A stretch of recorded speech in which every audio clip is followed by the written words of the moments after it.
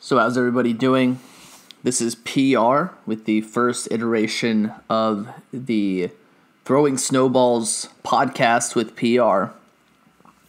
So this is something that's been in the works for a while.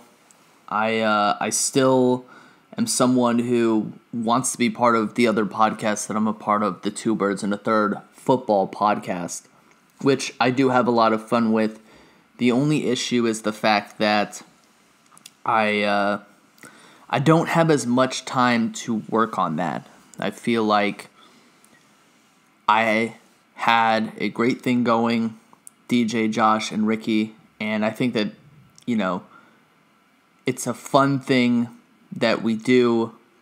It's just that, and I've told them a few times, that I am not as available with that. It's tough with the hours that podcast goes on. We're 4 people, and it's very difficult to have all of us at one time.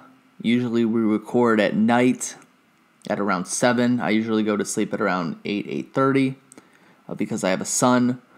When we started it, none of us were married. None of us had kids. Ricky Space Cowboy 17. Subscribe to him if you want to see good Dallas Cowboys content or good Dallas Cowboys videos, because he's a very knowledgeable fan. I'm sure most of the people who watch me are already kind of subscribed to him as it is. But the way that it was back then was, Ricky wasn't even in college yet. I think he just graduated high school. So we had more time as it was. But at this point in time, Josh is married, he has a kid. I'm married, I have a kid. Ricky works, for him, not so good hours. I'm not really going to go into it, but it's just easier for me not to be on there as much. And usually when I'm on there, I'm usually walking my dog while I'm on there. So it's just not an ideal situation for me.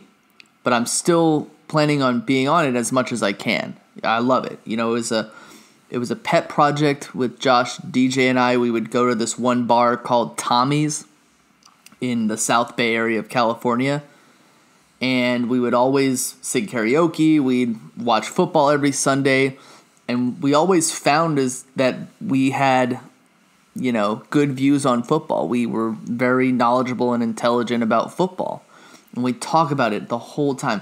It would even get in the way of us watching the game. We would just continue to talk about it. This is something that we were all extremely interested in, and we loved football. It was all we could talk about. We didn't talk about other stuff. We talked about football, what was going on the screen, and we were always like, we want to create something in which we're talking about football. And yeah, it never really took off.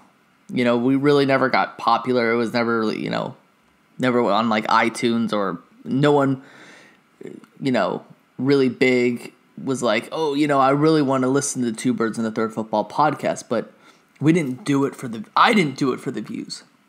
I did it to talk about football because it's something that I really like to do.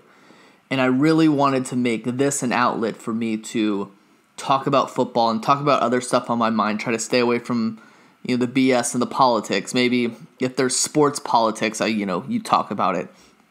But I found that because I was so busy all the time, I wasn't able to talk about what I wanted to talk about. And that's not their fault at all. It's not their fault. You have a podcast that's about an hour long, usually goes over an hour, and you find that there are things that you're just not able to talk about. And you want to keep it during a point in time where it's something that's going to keep people engaged. Maybe you let people know what you're going to talk about so that they can scroll ahead. I think YouTube has that thing where you can see, that mechanic where you can see everything that is going to be talked about. It's actually labeled on the screen.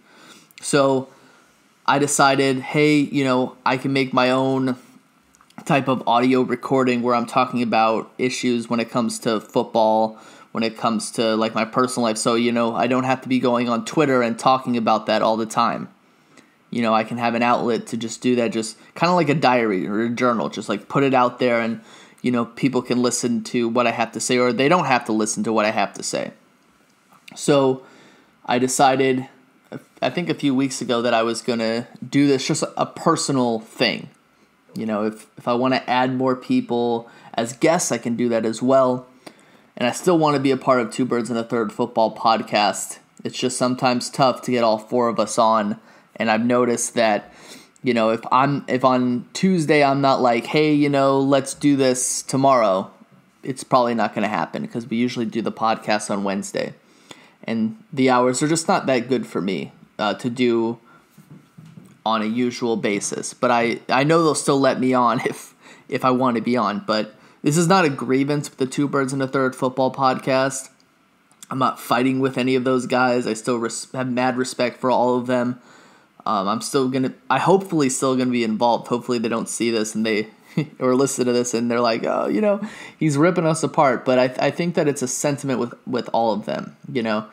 It's a situation where our lives have kind of like gone apart, and of course Ricky has a pretty respectable number of like 6,000 subscribers on his YouTube channel, so that's good. That's good for him, and I definitely support him. And If Space Cowboy 17 ever comes up as a topic, of course, I'll always speak about him in a positive light.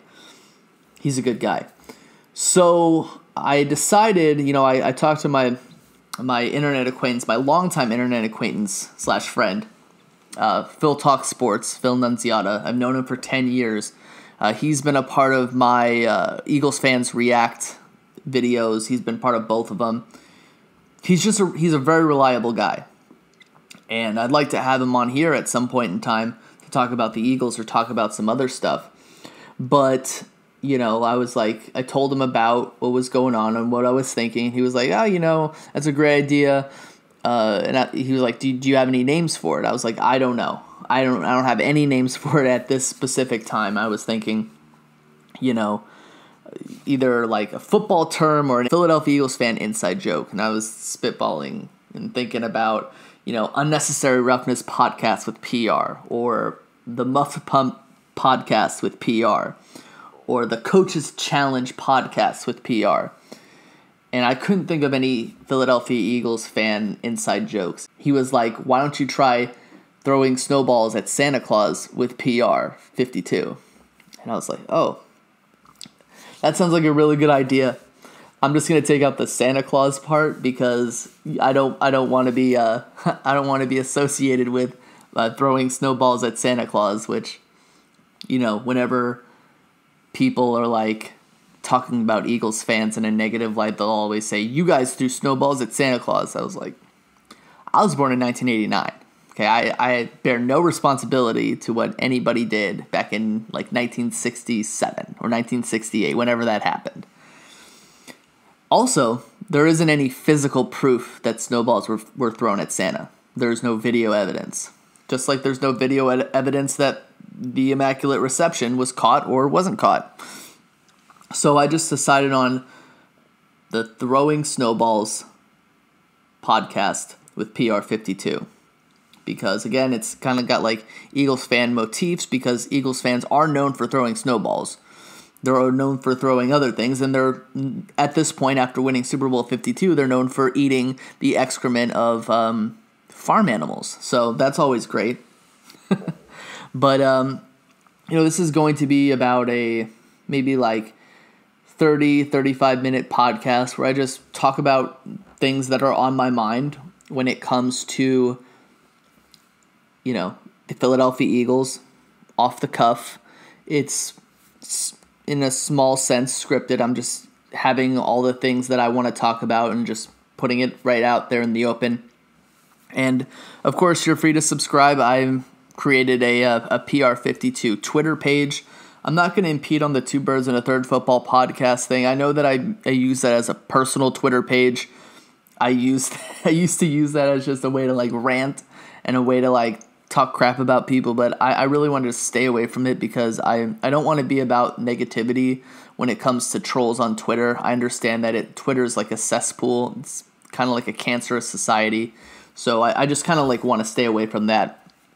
But I'm going to get to the topics that I'm going to discuss in this podcast. This is kind of like the introduction slash, discuss why I'm doing what I'm doing kind of thing. So the first thing that I'm going to discuss is a grievance that I had in the last game with the Dallas Cowboys. Now, I hate the Dallas Cowboys. They're my least favorite team. I hate them so much that I married a Cowboys fan. The other thing that I'm really, really big on is I'm big on the decorum of the game. Okay, I'm a very old school football fan. I'm one of those football fans. I'm all about defense. I'm all about running the football.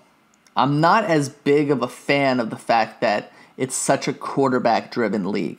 I'm not a big fan about weird group celebrations where whenever you get a turnover, you have to run to the other end zone and just,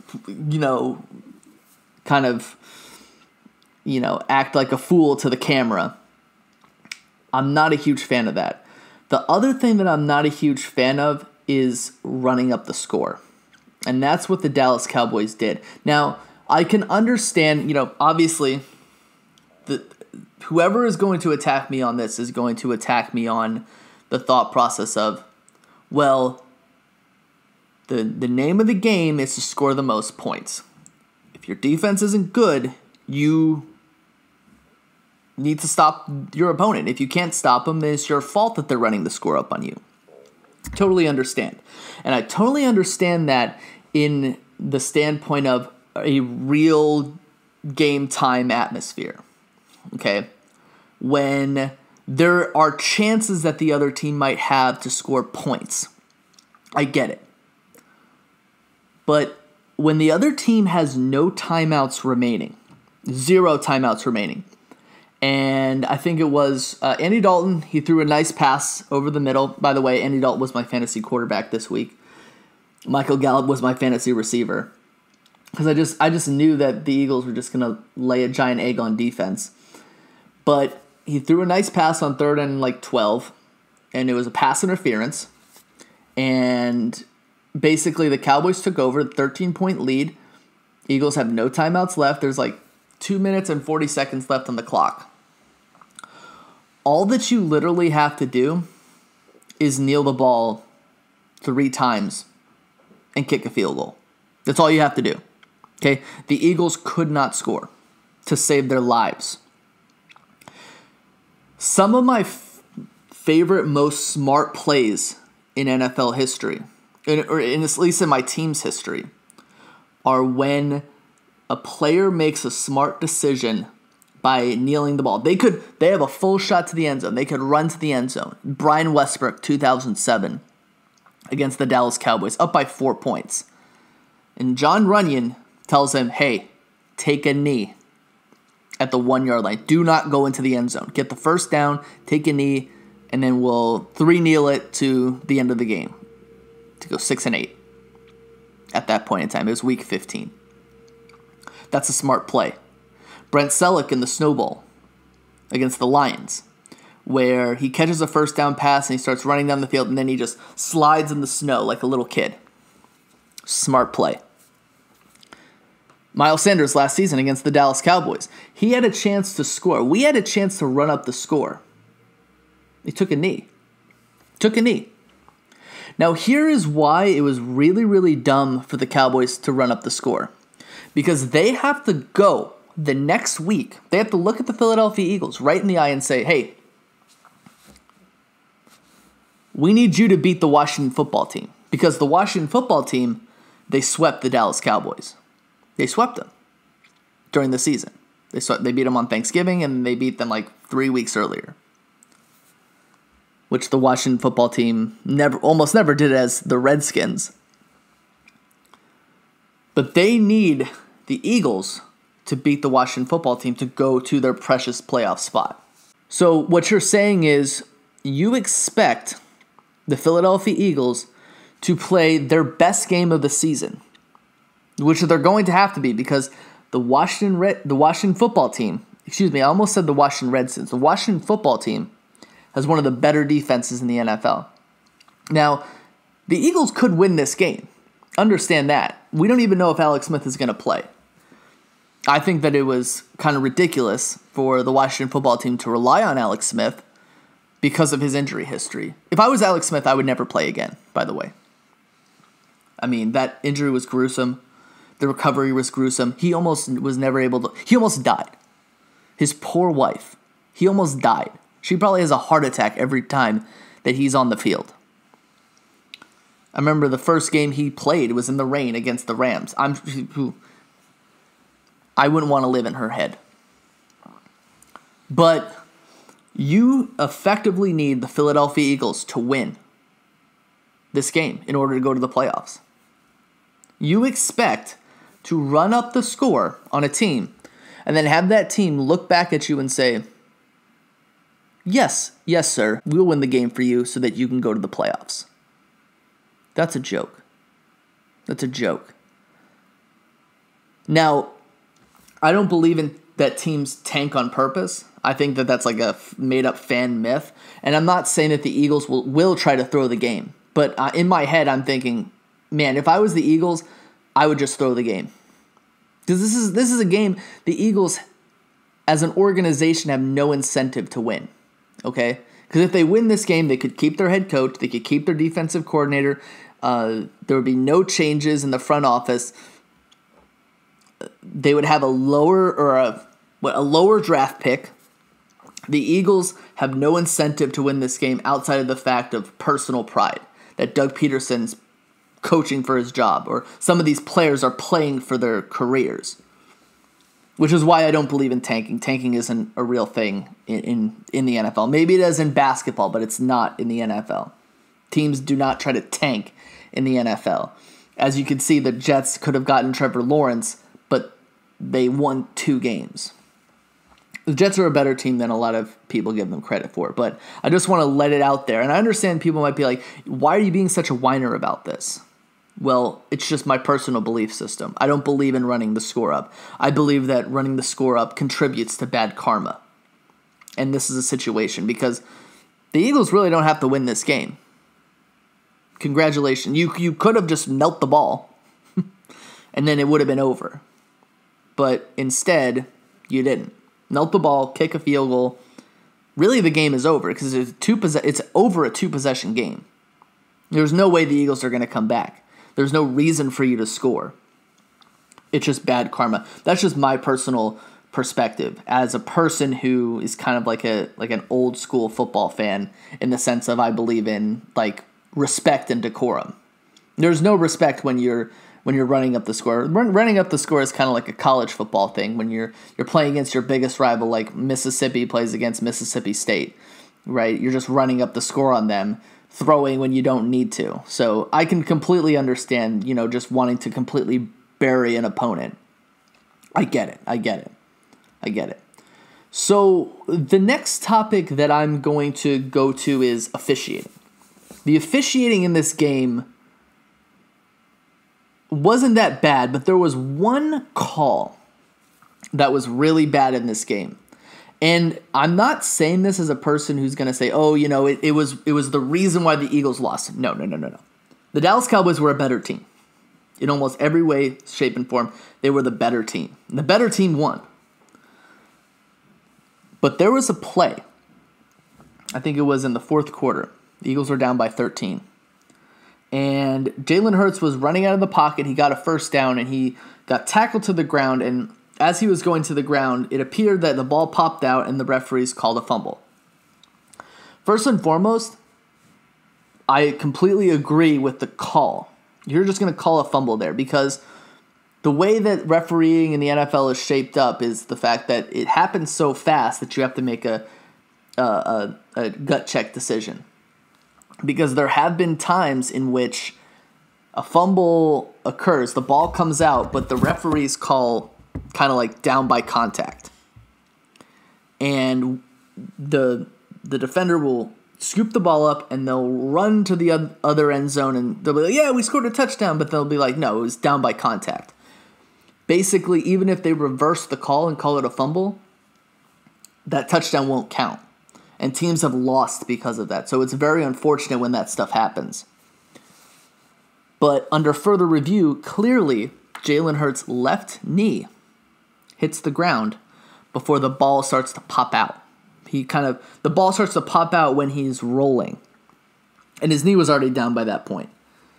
And the NFL officiating Twitter page had to defend this call.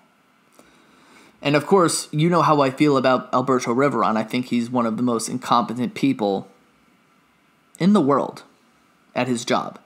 Like, Alberto Riveron is one of those VP of officiatings who, you know, even if his officials are doing poorly, he'll still be like, they're doing such a great job. They're so great. And I'll be doing an impersonation of Alberto Riveron. It might sound like a racist impersonation, but no, this is exactly what he sounds like, right? He got on the Twitter page. He made a video. He was like, in the Philadelphia Eagles-Dallas Cowboys game, there was a play where the Philadelphia quarterback was running and the ball came out. And the ball was moving before his left foot hit. Yeah, of course the ball was moving.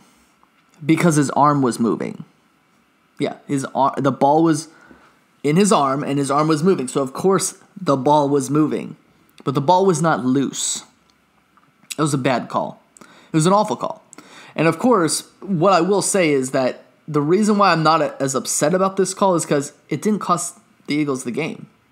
Because the Eagles had been in Cowboys territory so many times and just got no points out of it that it probably would have been completely meaningless. But it is very interesting that he decided, you know, I'm going to come out and I'm going to defend this call when there's no defending that call at all. Most of the calls he tries to defend are just completely wrong. And, you know, officiating in the NFL is bad because there aren't enough officials on the field. There's too much inconsistency when it comes to calls. There's pass interference and holding on every play. And they just miss stuff. People will say, like, oh, you know, refereeing is biased and they're purposefully doing bad calls. No, I've been an official before. It's just that you miss stuff. But I've never been an official with instant replay. And when they're looking at instant replay and they're missing stuff, then there's an issue there. There's a huge issue there. So I'm not going to get that worked up about it. Obviously, I did get a little bit worked up about it. But even Dean Blandino, who, you know, Cowboys fans will remember was the one who made that Dez catch, no catch call as the VP of officiating, the whole process of the catch kind of thing. So they hate him. But, I mean, my wife hates him. Every time Dean Blandino's on the screen, she gets, like, PTSD. But that wasn't the reason why we lost. The reason why we lost this game was poor coaching. And I know we're a little bit kind of like stretched for time here.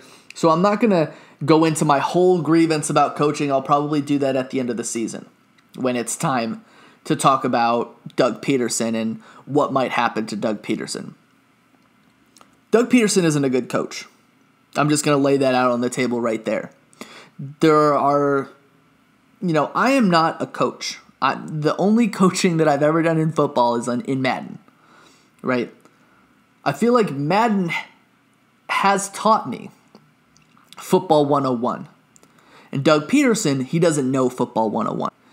There's a huge problem when you are the main play caller on a football team, but you didn't have any experience play calling at anything higher than high school football. That's a huge problem. And it became clear in this game because the first 10 plays look great. He scripts the first 10 plays of the game. Go down the field, matriculate the ball down the field. Miles Sanders gets a touchdown. Then on the next drive, or 2 drives later, Jalen Hurts throws this beautiful 81-yard pass to Deshaun Jackson. I understand it's his first game back in like 8 weeks or something like that. Maybe it's not 8 weeks, but 6-7 weeks. And of course, he kind of rolls into the end zone. And Kelly's like, does he really have to do that? My wife. And I'm like, yeah, it's Deshaun Jackson. He is 99% swag. That's it. He's 99% gloating and showboating. That's why Eagles fans have hated him for such a long time. That's like take it or leave it. That's the part of Deshaun Jackson where we'd be like, leave it. But he didn't do anything for the rest of the game. And the reason why was because he was held out of the game. And when he was in the game, he was just used as a decoy. He only had one target and one play that was supposed to go to him, and that was that play. We didn't see it for the rest of the game because Deshaun Jackson had soreness. Remember when Deshaun Jackson was week to week in 2019? Yeah. Pepperidge Farm remembers. So, basically, we don't do anything in the second half. Doug Peterson looks completely clueless with game management. He punts the ball on 4th and 3 and, the end of the third quarter. And then on 4th and 15, he goes for it. And Jalen Hurts throws a 6-yard pass. I'm not going to blame Jalen Hurts there. He's a rookie quarterback. The defense sucks too. Okay? And people might say, it's because of the talent. We have a defensive coordinator in Jim Schwartz who has had talent in the past, who have gone to other teams and have been doing well since then. Ronald Darby, Rasul Douglas, Sidney Jones, Chandon Sullivan, doing better on the teams that they're at because they have an actual defensive coordinator on these teams that actually cares about the secondary. The reason why we get burned all the time is because we do not play press coverage. I always say this. I would rather a corner play press coverage and get burned than a guy play 5 to 8 yards off and get, give up that much room, give up that much space. Because here's the thing. If you play 5 to 8 yards off, you can do anything. You can do anything. You can do a slant. You can do in and out. You can do a corner post. You can do a regular post. You can do a go. You can do a stop and go. You can do basically anything on the route tree. A button hook, a curl. You can do anything like that. When you play press man coverage a lot, you can still beat press man coverage. But it's a lot more difficult to do. Of course, one of the big ways you can beat press man coverage is, making sure you have a strong receiver. The other thing you can do is pick plays, right? This is one thing that, the staple of the Bill Belichick type of offense, pick plays. Have a guy pick and then have another receiver go free, right? Checkdowns. Tom Brady in New England was huge on checkdowns for most of his career because of that. And it took teams a while to kind of understand this, but they still could never stop it. Until Jim Schwartz is gone, we will never have a good defensive backfield. He only cares about the defensive line. And really, once Fletcher Cox was out of that game, we couldn't do anything. We were done. Couldn't do anything at all. So the last thing that I'm going to talk about is Jalen Hurts. And I am not going to stand here and criticize Jalen Hurts. I'm not going to do it. Because Jalen Hurts has played well as a rookie. A lot of people, they want to look at like RG3 and Dak Prescott as examples of, if you don't do what they did and win games and have good stats, then you're not going to be a good player. That's not true. That's a fallacy. That's a complete fallacy. Some of the best quarterbacks that are in the Hall of Fame, right? Maybe they're not the best quarterbacks, but they're in the Hall of Fame, had horrible rookie seasons. Just nightmare rookie seasons. Jalen Hurts has played pretty well as a rookie. He's raw. He's not ready to be the regular starter yet. He's not. He needs more development, which is why Peterson needs to be gone. Because it doesn't matter. Peterson only develops D linemen and running backs. maybe O-linemen. That's it. Maybe tight ends too. But quarterbacks, I mean, Jalen Hurts is between a rock and a hard place. He played well at the very beginning of the game, which he did. He played really well. Perfect in passing, 1 touchdown, managed the game really well. But he also got injured. He left with a bit of a core injury. But he didn't leave. He stayed in the game, but he had the core injury. Excuse me. And Doug Peterson left him in the game. That's going to absolutely ruin a quarterback. It's going to absolutely ruin a quarterback. Doug Peterson is not the right coach to develop Jalen Hurts. And if Doug Peterson is back next year, okay, well, you can expect another 4 or 5 win season, maybe less. Doesn't matter if Howie Roseman is back. I'm going to have to make a whole nother podcast discussing Howie Roseman. I know I'm talking about Jalen Hurts right now. But as the game went on, you could clearly see that the same things that were hurting Carson Wentz, Jalen Hurts started to do. He started pressing, down 13, 3rd and 12. He threw in a really bad interception in the red zone. And that was the straw that broke the camel's back, because we could never come back after that. So I'm not going to blame him for the loss, because he played pretty well at the very beginning of the game. He got a lot of compliments from the commentators. But we are a team that doesn't have a defense. We are a team that has to, especially on the backside, we're a team that has to outscore another team and score like 30 some odd points, which we haven't scored 30 or more points all season. I think the most points we scored was against the Ravens, which was like 28. So it's just not happening. It's not happening. Jalen Hurts did the best he could. You know, right now he's kind of a limited quarterback in the sense of he's run first. He has not proven himself to be a pocket passer yet, which he's going to have to be. In order to be successful in the National Football League, you have to be a player that can play the majority of the time in the pocket, kind of like Russell Wilson. When Russell Wilson came into the league, he wasn't a pocket passer, but he eventually developed into a pocket passer. With Jalen Hurts, I don't know if or when that's going to happen, and I'm not going to be one of those people, those Eagles fans, that goes all crazy and says, oh, you know, he had a few great games, he's the future. I'm not going to say that. I'm not going to say that it's wrong to say that. It's just not fair to Jalen Hurts. Let him develop. Let him learn before we start throwing a franchise quarterback in front of him, which wouldn't be fair. Jalen has the tools to be that guy. But the real question is he going to develop into that guy? That who's going to be the franchise quarterback? Okay.